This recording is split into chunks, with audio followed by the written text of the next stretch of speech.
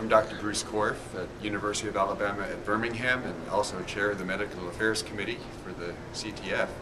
It's been clear for a long time that if we were going to develop effective treatments for neurofibromatosis, we first would have to understand exactly what is going on inside the cell and inside the body that leads to the formation of tumors and the many other features of the various NF conditions.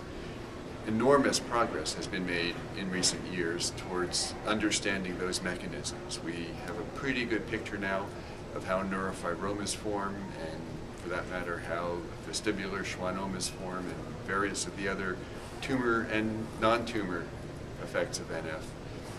Right now the emphasis is on continuing to fill in these details and also to translate this progress into new forms of therapy.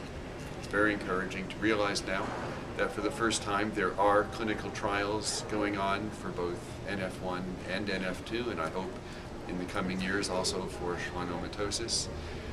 It will take a while, I'm sure, before we hit the right combination of medications and find the circumstances that work best, but there is true progress as evidenced by the fact that we are now finally able to enroll patients in clinical trials with the possibility of either slowing the rate of growth of some of the tumors or perhaps over some time in the future even reversing the existing tumors. So it's a time of great hope, always uncertain how quickly things will translate into routine medical practice, but at least the effort is underway and the journey has begun.